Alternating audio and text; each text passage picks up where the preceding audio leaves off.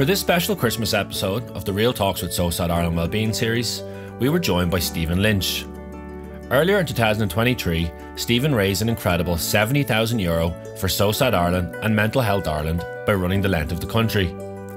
It was a gruelling challenge of 563 kilometres, full of highs and lows, that tested him physically, mentally and emotionally. I hope you find this conversation as inspiring and as insightful as I did. If you do enjoy this episode, please donate if you can to SOSAD Ireland and to Mental Health Ireland.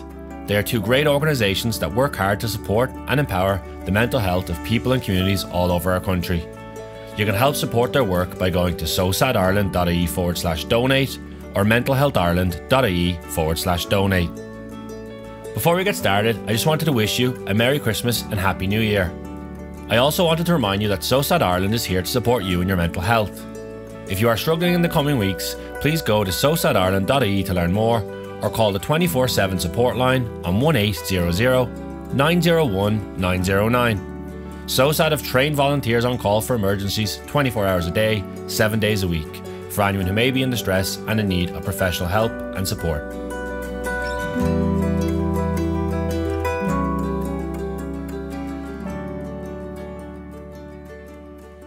Stephen Lynch, you're very welcome to the Real Talks with SOSAD Ireland Wellbeing series. I suppose I'll get straight to it and I'll ask you my first question is, how and why does a man living in Australia end up running from Mizenhead to Mallinhead to raise funds for SOSAD Ireland and Mental Health Ireland?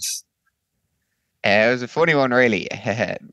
Got into running about 2 years ago, and by getting into running, I mean going from 5k and then end up doing a marathon.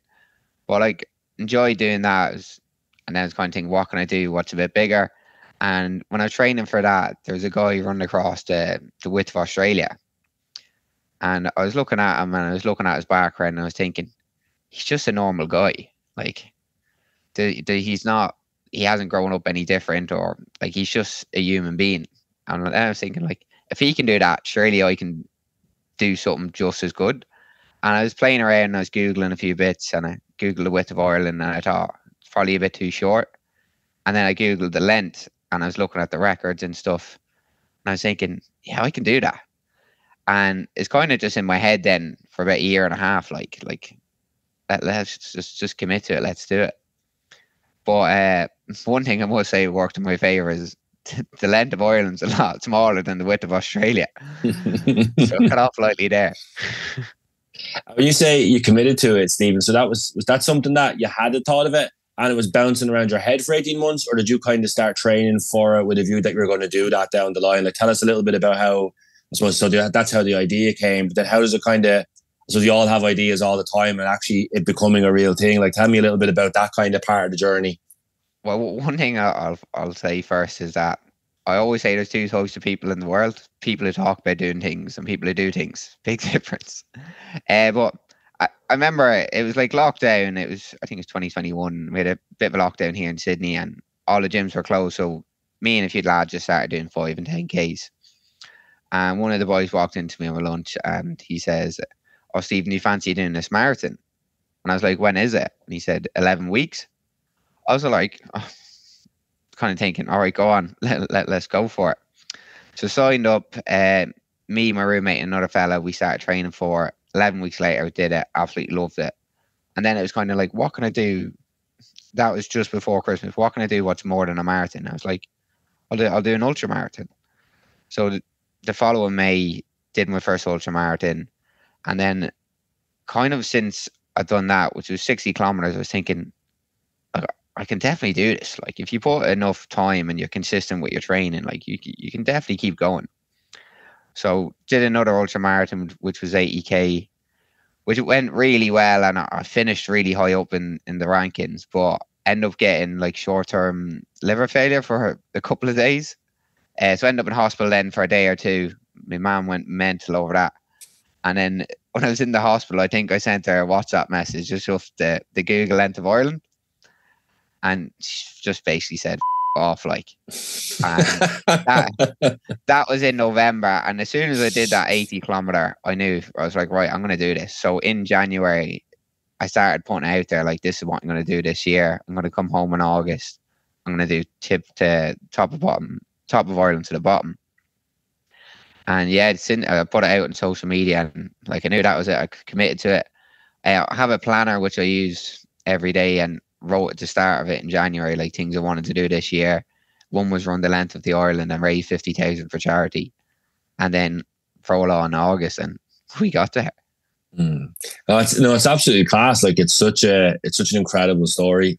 Like it's such an inspiring story. And then like I suppose before I come to like the actual run itself and doing that, because I think basically you ran probably what 500. I think it was 550k. Was it? 563. So 560. Yeah, I'm sure the last 13 I didn't count were sore. It was meant to be 550, but I think we went wrong a few ways. Right. So to take on that, like so you do 550k, and I know you said there you set a target of 50,000, which you already cleared. Like at any point during that kind of build up in that window, are you like, Jesus, like, could I duck out of this, or should I do this? Or I suppose I'm curious as well, you said you put out on social media, like, was that to help keep yourself accountable and kind of put that out there to like make sure you get it done? No, to be honest, like my network of friends here in Australia are all into training, and they're all competitive, and we kind of spur each other on in that way. Like someone's always doing something, someone's running a marathon, or someone's doing an Ironman, or whatever it is. And when I put it out there, and I was out there for a couple of weeks, months, and the way no one ever questioned me or said, no one's doubted me, or no one said, "Oh, Stephen, you sure you want to do this?" Or, "Stephen, I don't think that's possible." And I think being in that bubble over here and not having anyone like put any sort of doubt in my mind, or say, "Stephen, are you sure this is the right thing?" and whatever the case might be. And I think that kind of kept me in the right headspace all the time. But then my roommate actually went home for 3 weeks. I think it was around April, May time. And he's back in the local pub. And one of the boys said to him, "Oh, do you think Stephen's going to do this?" And my roommate, Adam, says, have you met Stephen? He's the most stubborn person you ever met. And he goes, "No, the human body can't do that." And he came back and he told me, and that was just in my head the whole time. I was like, "I'm going to show you." but that was the only bit of, say, negative kind of feedback that I got, which I really needed as well, because it really kicked me on as well. But yeah, no one doubted me at all in the slightest. Brilliant. And I'm sure there was people saying, maybe back home or whatever it is, he can't do that. Because I wasn't around it or had to hear any of it, it's kind of like, well, yeah, like, why can't I do this? Yeah, and in some ways, like, because you were preparing in Australia to do the run in Ireland, like, you're kind of in your own bubble as well, in terms of like, it's just a kind of a self journey for training and getting ready to do it. And then obviously, as you said there, like, the importance of being surrounded by good people who are encouraging and are building confidence in you and like supporting you.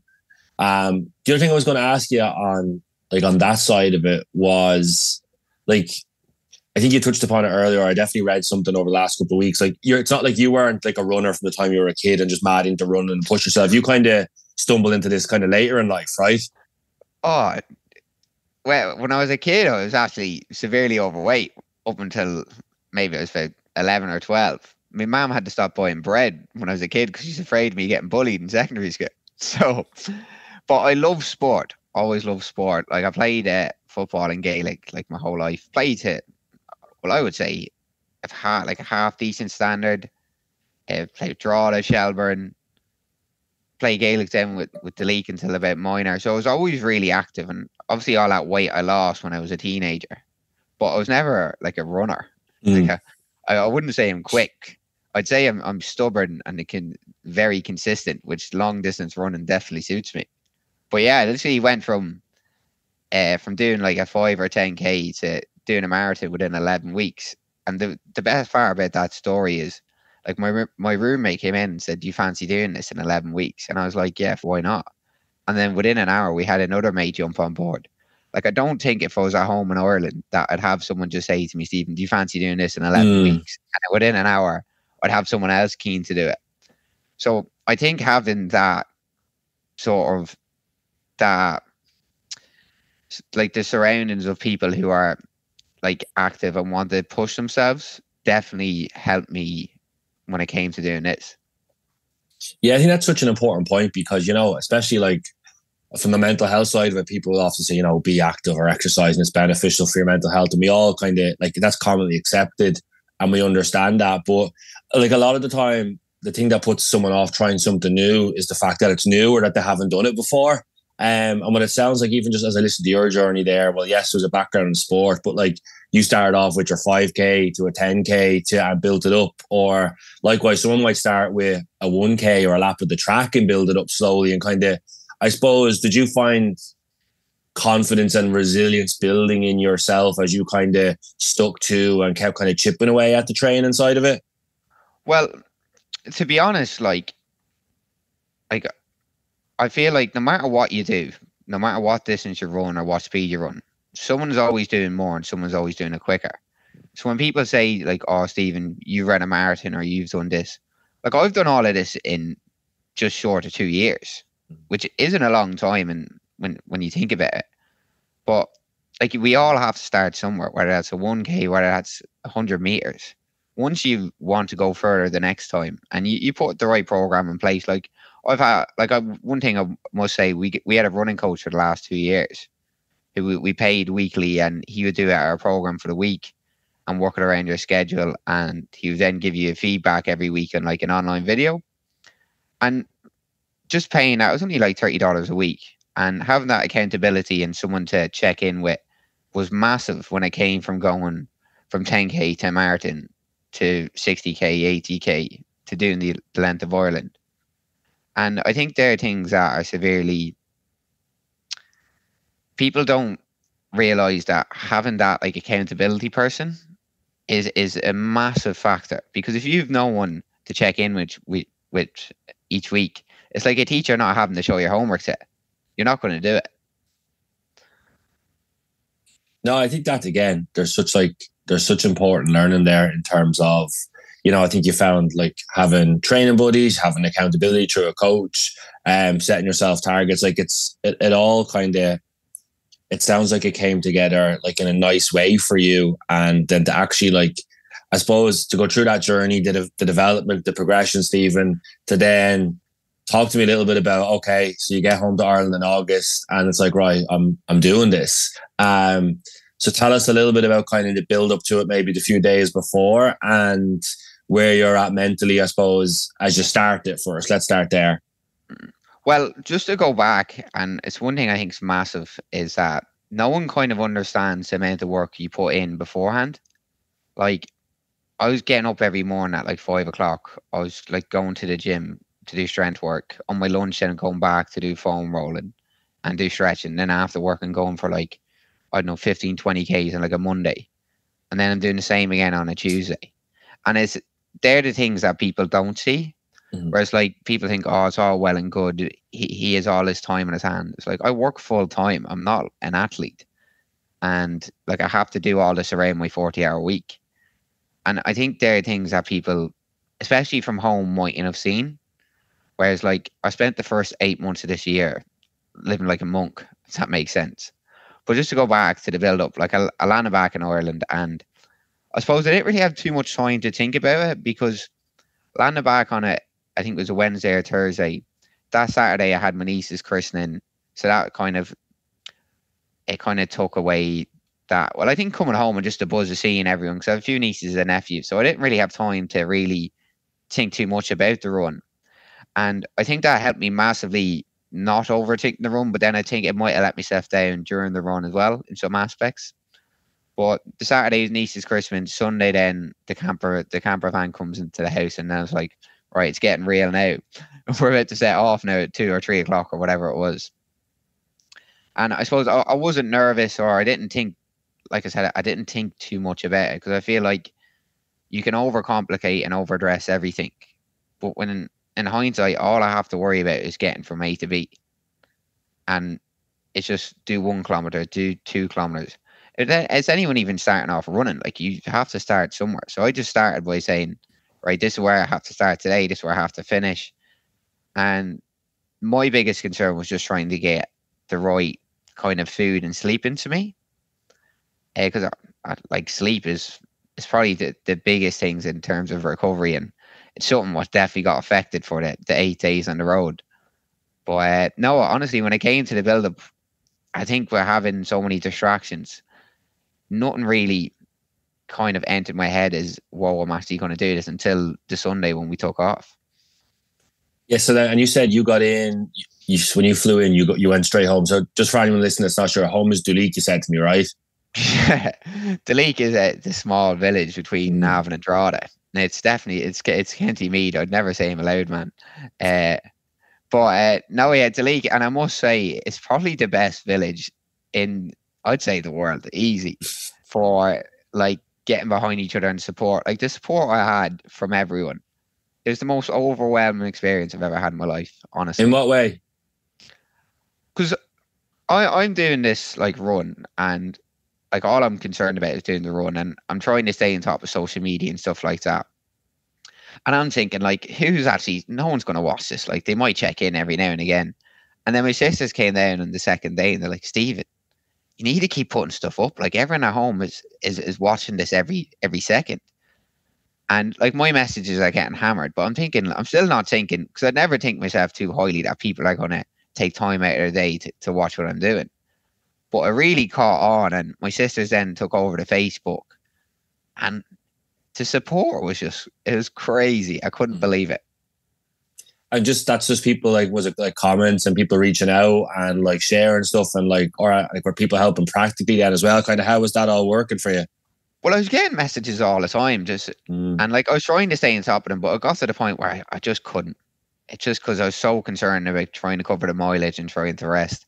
But my sisters took over, and I remember at night, like, I'd be lying in bed and I might have 10 minutes before I have to try and turn the lights off, or I might have my feet in ice and I might be able to scroll through a few bits. And just seeing all the comments go down, like on Facebook and Instagram, because I used to put up a post every day of like an update, and I couldn't believe it. And it was the best feeling in the world, honestly. And then I remember after the run, about a week after, I remember just one night, I just went through every single one of them. I was thinking, whoa. Yeah, I mean, it must have been a very like powerful, and like, I'm sure the experience as a whole was also emotional as well. Like, obviously there's the physical side of it, the mental side of it. It's gonna, and no doubt the emotional side of it. And like, as we kind of maybe try and navigate through that whole journey. So tell me a little bit about kind of, where did you officially start the run? Like, where does that, like, and where were you at mentally as you kind of, hit the road for the first time to kind of start this off? Well, so obviously get up to, I can't even remember. I started at Malin in Donegal. I'm thinking, where the are we? And I'm at the top, because the day before, like the Sunday night, we went up and we just seen where we'd be starting. And I remember just looking out at like the ocean and thinking, like, I'm at the very top of Ireland. And I went down to some B&B, because I got my mum and dad to stay in a B&B and I stayed in the camper. And I felt quite relaxed. Like, I wasn't overthinking it. I just wanted to make sure I got enough food into me. And then the Monday morning when I was taking off, I was just kind of like, okay, well, here we go. And like I said, I didn't think too much into it, and that helped me massively. But then I should have done more research in terms of the route and the elevation and stuff like that, because I kind of let myself down halfway through the run. Because like the first day, I cleared the 100 kilometers, first time ever running 100k, and like I had my ups and downs throughout the day, but like I felt reasonably okay afterwards. Actually, I did 101. I don't know why. I think I was just trying to prove a point to myself. And then I remember after that, I was like, well, here we go. Like, can we do it again tomorrow? That was the first question I asked myself when I finished the first day. Roll on to the second day and started off second day. And I remember a woman rang me from where I'm from. And I'm about 20, 30 kilometers in at this point. And she's telling me this story about her son who went to do, it was climb, what's that mountain in Africa people climb? Which, oh, it's in Tanzania. I can't think of it now. Tanzania. Okay, can make a fool of myself here. Kilimanjaro or Everest, it's Kilimanjaro, Mount Kilimanjaro. Okay, and she's telling me, geography teacher. She's listening to this, to be like, great. I don't know how, because I know it myself and it just hit a blank. But anyway, this woman rings me from where I'm from, and she's telling me about her son who's climbing Kilimanjaro, and he's doing it on his honeymoon with his wife, on his honeymoon. And they get about 400 meters from the top, and his wife becomes sick with altitude sickness. And he ended up never finishing it and going back down with her because she was ill. And she kind of said, look, Stephen, no matter what you do, you need to finish this. Like, and she told me that story, and I was thinking, she's completely right. Like, no matter what, like, I'm going to do this. So the second day, did another 100 kilometers, and I felt reasonably okay again. Again, biggest concern is just trying to get food, sleep into me. And then the third day is when things started to crumble a bit. So I wouldn't say crumble, but I think that a few factors. But one thing I would say, over those 2 days, I did over 1,000 meters elevation gain in both days, which is 1,000 meters elevation gain. That's bigger than the largest mountain in England. So for the first 2 days, I would have done that twice. Right. Come the third day, I was definitely feeling it. And I remember third day in, I think I'm about 15, 20 Ks in. And my girlfriend pulls up in the car, and it jumps out one of my friends from Australia who's at home at the same time. And he's kid out in the running gear, and he's going to come with me. So that definitely picked me up. So went from about 20 then till about 63. And I was feeling like my ankles honestly felt like glass. And I remember saying, like, if anyone get me a physio, I wouldn't mind getting them to try and give me a rub, or trying to just do something to kind of give me a bit of extra support. So seeing a physio at 63 kilometers in, and I remember lying on this physio bench on the side of the road in the middle of nowhere. And he's trying it's the glamorous stuff, isn't it? It's definitely not glamorous. But I had someone trying to feed me pizza as well, which I couldn't even stomach at the time. But I'll never forget, he was trying to, like, because my quads were that smashed from the 2 days of elevation, he couldn't even touch them without them going in a spasm. And then my ankles felt like glass, and he says, oh, I can tape them up, which I thought at the time was a really good idea. But I don't know if he taped them up too quick, or my ankles took a bad reaction to the tape, because it went from 63, finished at 80 then for the day. And I remember, like, taking off this tape, and my legs just blew up massively. Like, my ankles were the size of my calves. Like, it was crazy. I remember lying in bed, and we're in Tullamore at the time. Or not Tullamore, we're in Offaly at the time. And I had my feet up on these pillows. My feet are swollen to pieces. Like, they are in tatters. Like, my face is a bit swollen because I think got a bit of sunstroke as well. It was quite sunny. And I literally, I couldn't move. And my mum and my sister were like, Stephen, you can't, like, keep doing this. I was like, well, why can't I? And they're like, well, you can't even move. I'm like, let's not worry about it.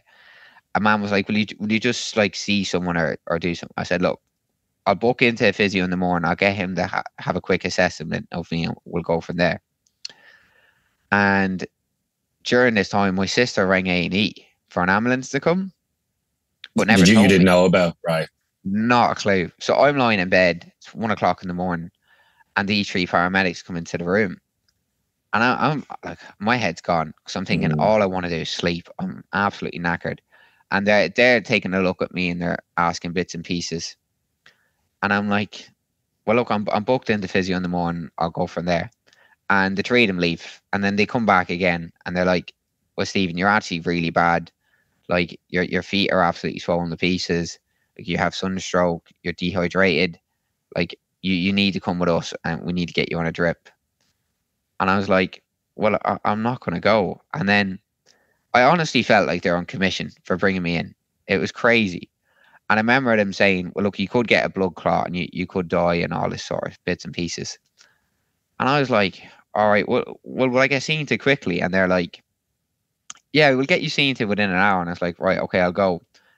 And I was like, but I can't move. You're going to have to get me, like, a stretcher or whatever it is. And they're like, oh, we'll go get them. And then they left the room, and I remember thinking, if I go, that's it, the run's over. So it's like, no, that. So I told my girlfriend Gemma to go out and tell them that. It's a bit of a Wolf of Wall Street moment. It's like, I'm not fucking leaving. And she went out and told him, look, he's not going. And they came back again. They're like, Stephen, you have to come. I said, listen, I'm not going. I physio in the morning. I'm going to go from there. And they left. And they weren't very happy. And I remember one of them saying, he's like, your race is over. He's like, you're not getting there. And I was thinking, like, you. Now, I didn't say that, but that's exactly what I was thinking at the time.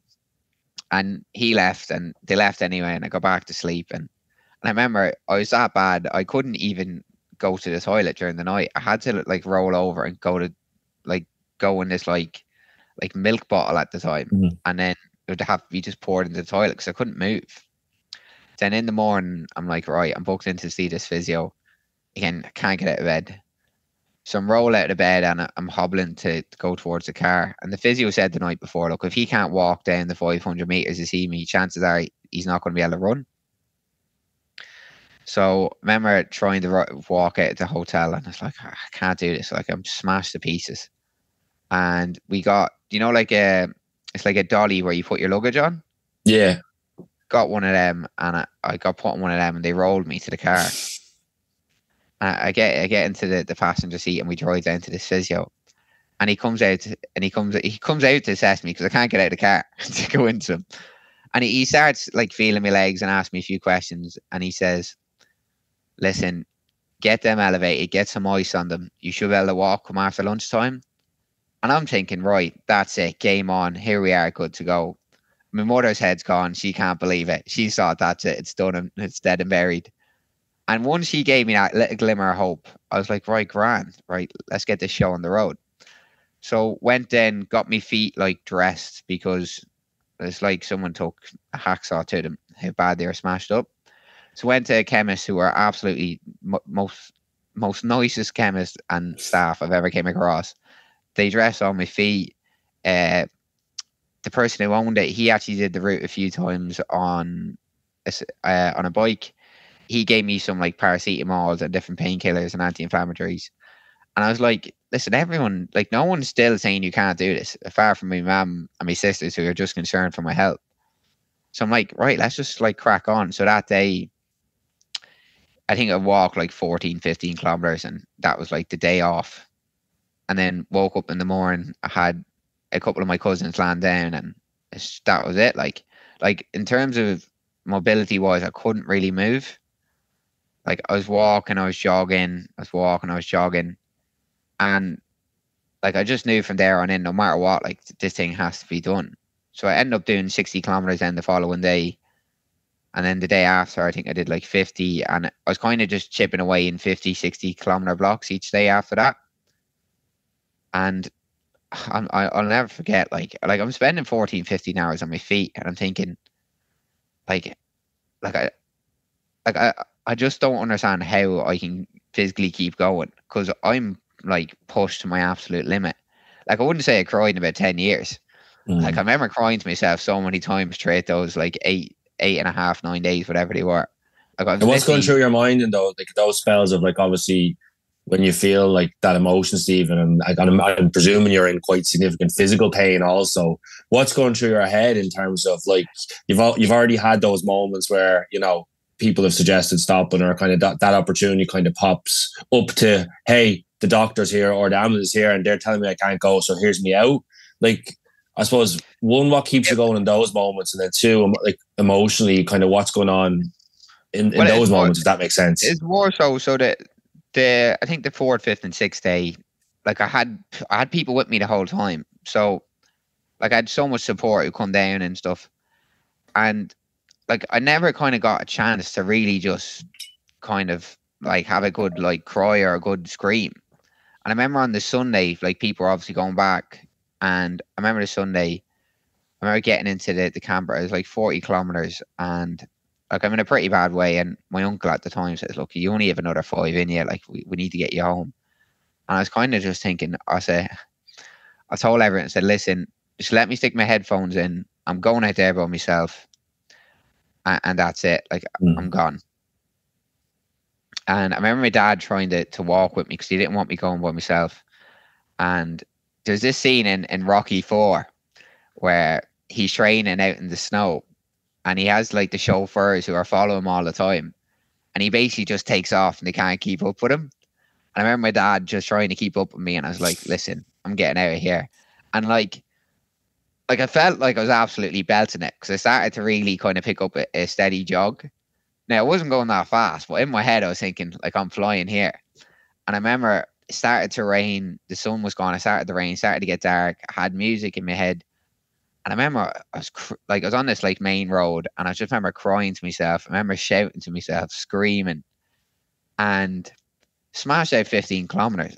And I remember I was finishing the 15 kilometers, and it's like, for those like that hour and a half, 2 hours, whatever it was, I felt like the biggest therapy session of my life.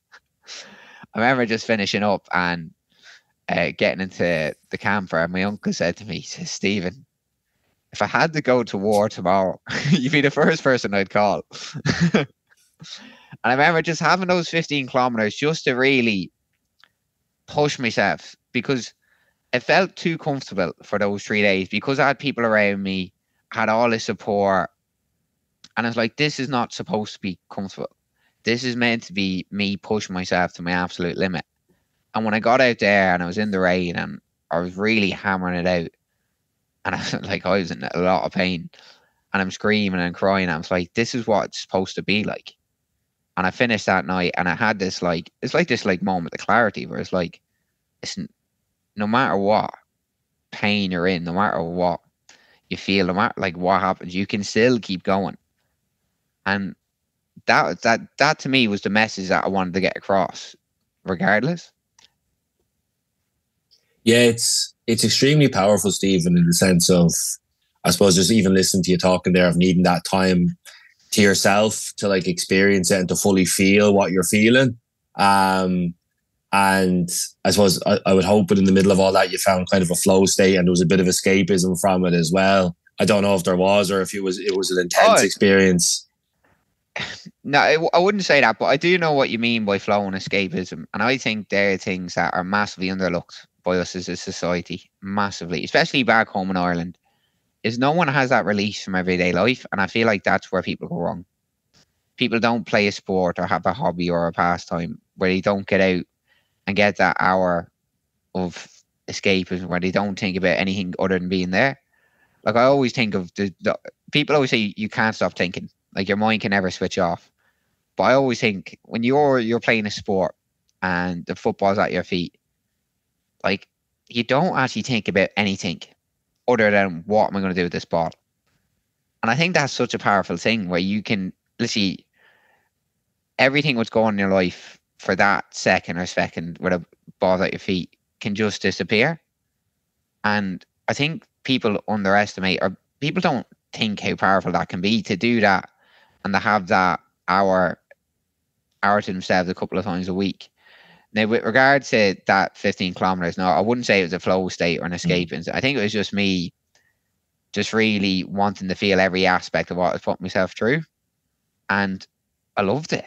Like, it was the best feeling in the world when I finished up. And I remember giving my dad and my uncle a hug. And I was thinking, right, we're going to do this, you know? And that, it sounds like that stretch, Stephen, like, was that was one of those real like tipping points where you're really, I suppose, proving something to yourself, and then kind of where does the finish line start becoming like a realistic thing again, or you get a sense of that, I'm going to get there?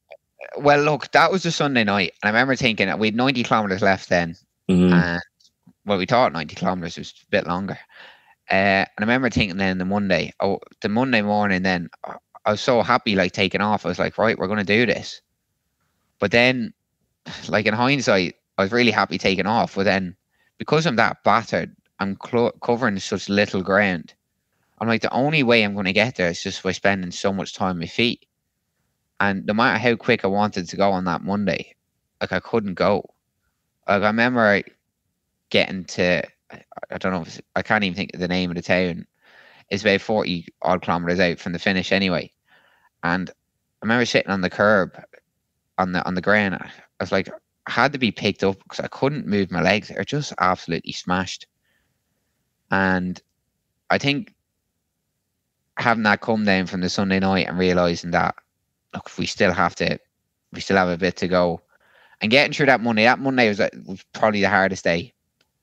because no matter how quick I wanted to go and how close I was to the finish, I still had to just spend so much time on my feet, which was so tough. Like, I had to use walking poles for the second half of the race or the run or whatever, and like it was soul destroying knowing how close it was and how slow I was going.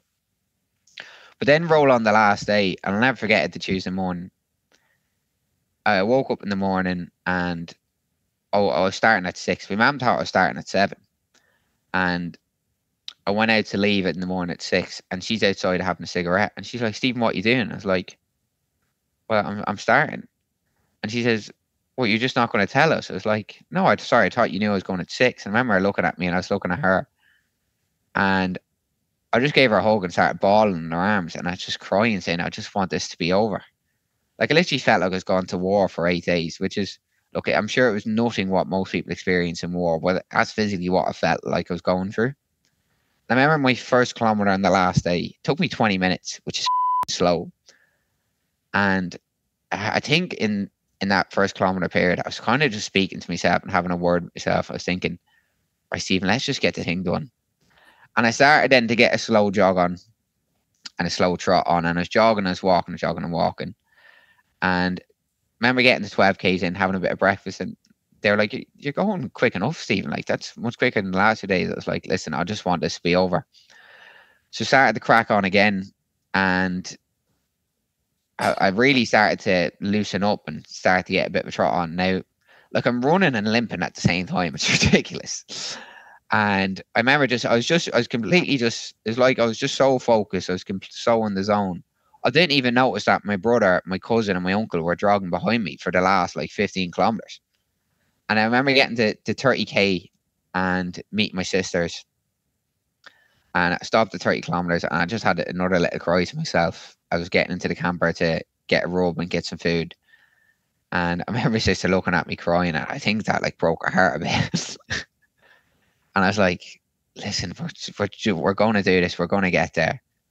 And like from then on in, like, I thought it was only 9K left. It ended up being 12 or 13, but that didn't even bother me or faze me at the time. I was just having the realization that I was coming to an end was just, it was completely surreal. And it's like I just couldn't wait for it to be over. And I remember getting to about 4 kilometers from the finish, and I remember saying, "Look, I want to do this for myself." My brother and my 2 cousins and that, they jumped in the camper and they're all waiting for me at the finish. And I remember like just having music on in my head, and like I'm really like, I've gone from 20-minute kilometer to like a 6.5 minute kilometer, which is like 6.5 is still reasonably, it's not quick. But from where I started to say to where I was finishing, I was like, how the am I doing this? But it was like something just kind of took over. And I think no matter how hard or how hard things are, or you still always have more in you. And I remember hearing something about the 40% rule. It's like, no matter how you are, apparently when you can't go anymore, you're only at 40%. And like, I remember that last day and just thinking, like, there's still more in the tank. And I finished it, and I'll never forget the feeling of just falling to the ground afterwards and thinking, like, it wasn't like this this big overwhelming feeling of like, oh, just achieved this. It was more or less just like, thank God it's over. Mm-hmm. Because it went on, I wanted to do it in like 5 or 6 days, did it in 8.5, so it dragged on a bit longer than I would have liked. But like, I had my sisters there, I had my brother, like I had my cousins and stuff there at the finish, and it was just unbelievable. Just the relief of knowing that I didn't have to go anymore. I can only imagine the sense of relief that came from that, you know, and I've gone through, as you said, time wise, like it took, like, you basically find yourself on the road for an extra couple of days. So even like just the mental drain of that, the physical demand of that. You've mentioned there like the emotional side, like crying multiple times throughout. Like, you obviously must have been like, look, it was like a real emotional roller coaster, just a full-on roller coaster of an experience. And I suppose I'm curious now that maybe a couple of months on past it, Stephen, how you kind of reflect back on it as a whole now, where it's somewhat in the rear view mirror, you know, and you can kind of look back at it. How do you reflect on it? Well, just going back to that roller coaster comment, I think it's funny because on the first day of the morning, my coach texts me saying, "Look, strap yourself in because this Buckle is up, going to be sunshine. yeah, this is going to be one hell of a ride." And I was thinking, no, I did at that point, I didn't have a clue what I was going to put myself through. But yeah, roll on a couple of months, and I think the best thing for me was that I could leave home and come back here to Australia, and like I don't have to, like I don't talk about it ever. To be honest, and it's just probably it's not a good thing, is that I don't actually give myself the recognition for doing something like that. Because I've just kind of came back into normal life. I started a new job when I came back, and I've just started cracking on with life again where I left off. It's kind of like I still don't feel like I've done this big massive thing. Where in hindsight, I definitely should, but I don't want that to be the only thing that I'm known for, or like, not that I'm known for anything, but I don't want to be that to be the only thing I'm proud of. Like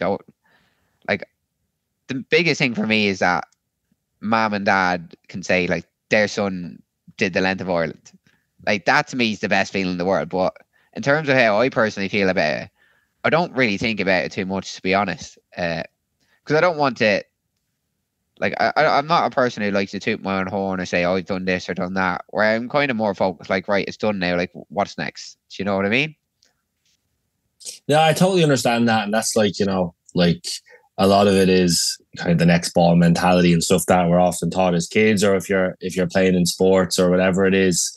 But I also do think it's important that like when in any walk of life, when you like spend so long like preparing for something and then you go and perform and do it in complete, like it is, I do think it's important in terms of the reflection piece. And listen, that might happen in a couple of months down the line too. It doesn't have to necessarily like it doesn't always have to happen straight afterwards, but just being able to look back on it and definitely being proud of it, just listen to you there, what you pushed yourself through, what you accomplished. Like it's an incredible achievement. I feel like very blessed and privileged to have been given just the insight to your own psyche and your own experience. And with that in mind, like I am curious, like, okay, so get you jump back into life and kind of the show goes on. I totally understand all that. But if I was to push it in terms of you looking back, like what did it teach you about yourself that you didn't expect? Like what did you find out about from doing this that you kind of didn't expect to pop up or expect to learn?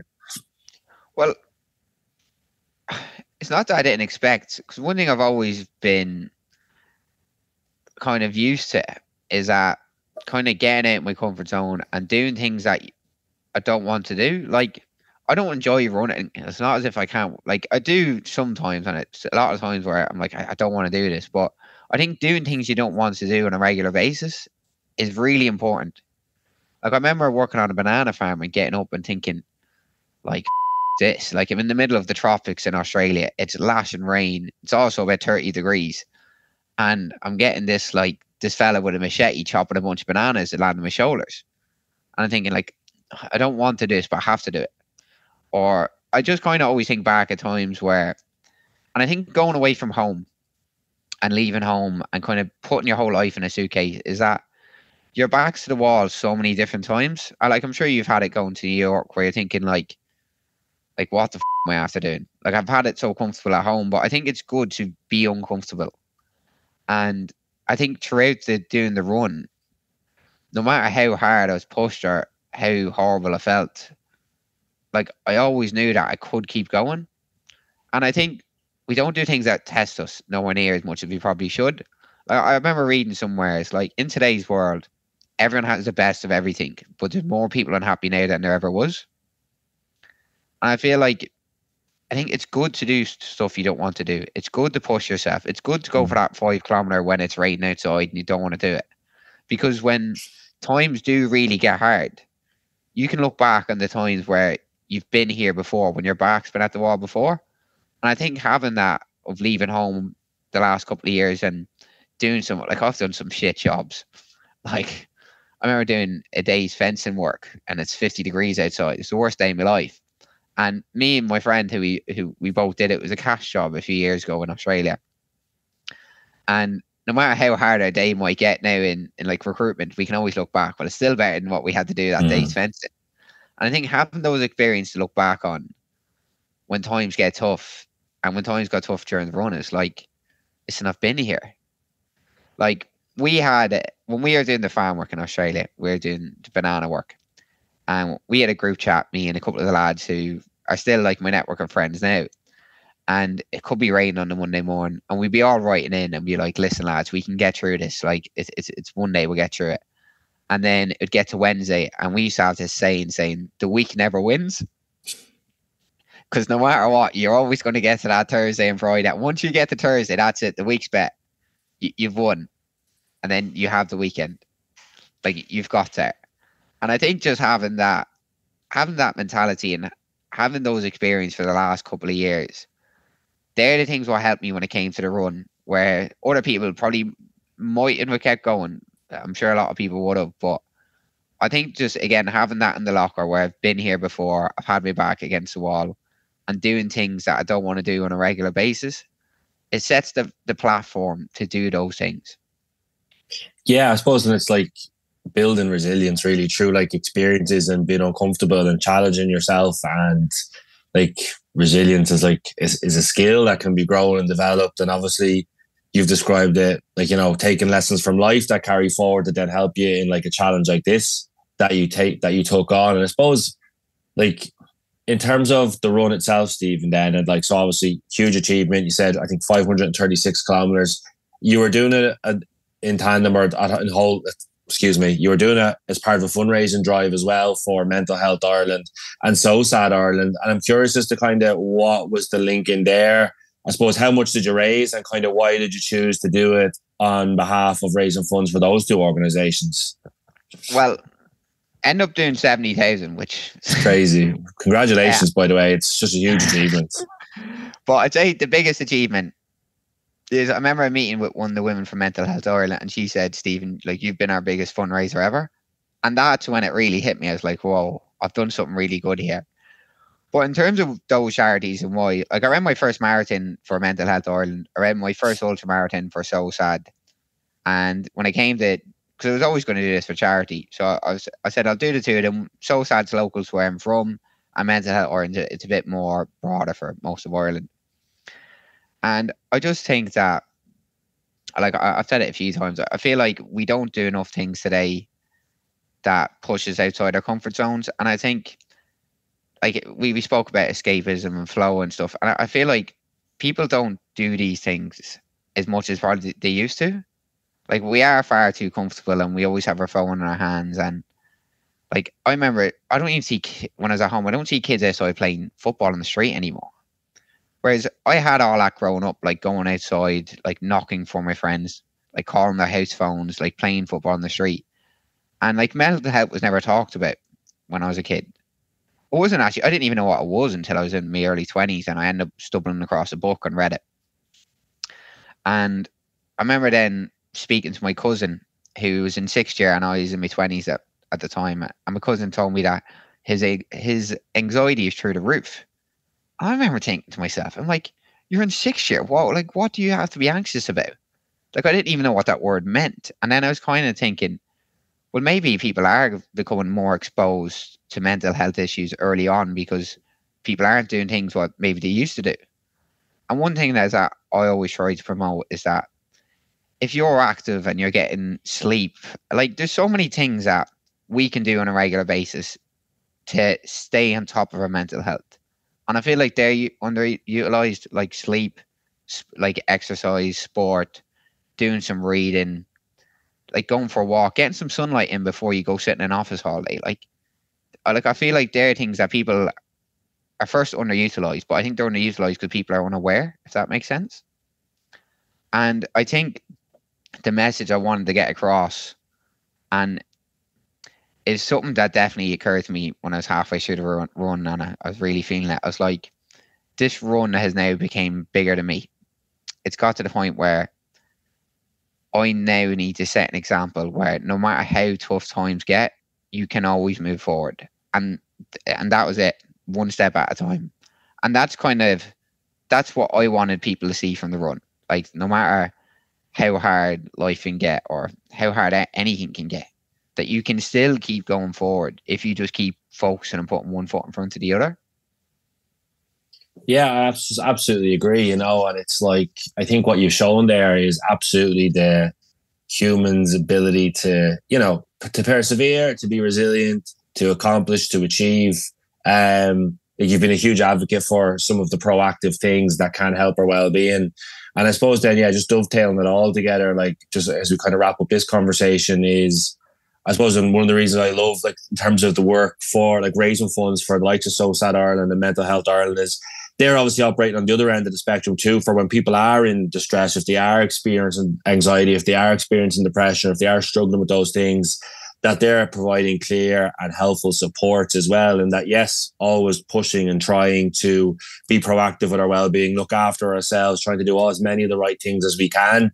But I think it's so important. And I think you and I both grew up in kind of pretty smallish to medium, rural places in Ireland, and that the likes of SOSAD Ireland around to be able to give and provide support, I suppose, if someone's in need of help, but also sometimes when they're helping people deal with things that have gone on in the community or dealing with like trauma or distress. And I just think that's so important. And I think it's incredible that the journey that you've been on, the accomplishments that you have done, for yourself, and that story and that challenge is just amazing. But then to pass over like €70,000 back to charities that are helping young people, old people, everybody in between, male, female, and everybody else, like it's just really incredible. I think you should be really, really proud instead of the adventure, Stephen, but also just that give back that those two charities can go and keep doing their good work and keep helping people. So like you'll help a lot of people indirectly as well as, who came across your story and as well who followed your journey or inspired by it. And I know you said earlier you don't reflect on it too much, but I'm just going to say before I sign off, it's just something you should be really proud of. No, and look, I really appreciate it, Alan. And look, I never thought anyone would ask me to go on a podcast. So this is again surreal. But look, like I'm buzzing to talk about it, like, and look, obviously thanks for having me, but the only thing is now is that if I ever want to do anything for charity again, it has to be bigger. Well, you can keep me posted. No, thank you, mate, thank you. Are you already thinking of something bigger? I know that from already in our conversation you're that type. It sounds like you have a bit of that strand in you in the next thing, or I'm not saying it needs to be tomorrow or next week, but have you something in mind? Oh, look, who knows? Like my mother would kill me first of all, but no, look, the main thing for me is just to get back.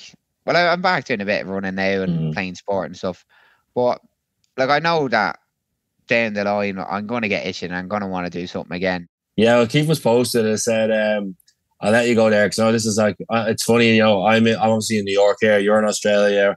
Technically, as we're talking, we're both in different days, but I think it's incredible of, to be from the same kind of belt of Ireland, to have experience with, I know, same towns and different organisations like SOSAD Ireland Mental Health. It's been great to talk to you, Stephen, to get to know you and your journey. And again, I just congratulate you and just thanks so much for joining us on the Real Talks podcast.